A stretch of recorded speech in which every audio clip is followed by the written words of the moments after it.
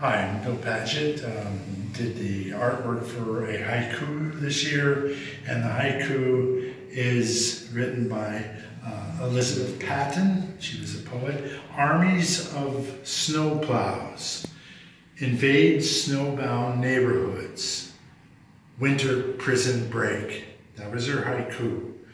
I picked it because it was very open-ended.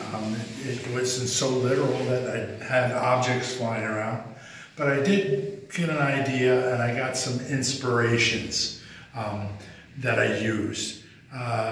One of the inspirations was this. It's the golden section. I'll bring it up for you. This gold section is the classical arrangement of a design that is pleasing to the eye as well as mathematically correct. Another one was the modernist Piet Mondrian Broadway Boogie Boogie that he did in 1942.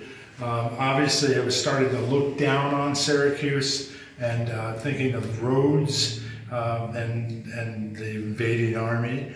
The next inspiration was colors that I wanted to do it at night, and I was inspired by Frederick Remington's paintings in the moonlight and in winter.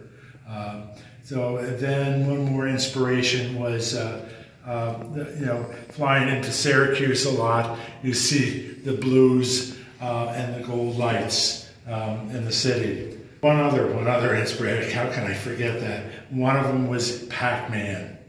All right, everybody knows what Pac-Man looks like. So I came up with something that this is, I go to full view, full screen view. This is the piece. It's got the grid laid out, the city.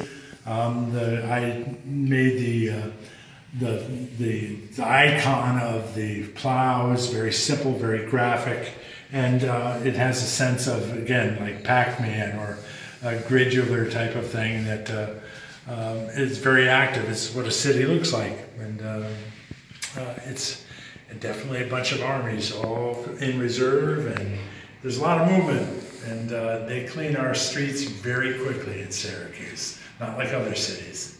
Thank you.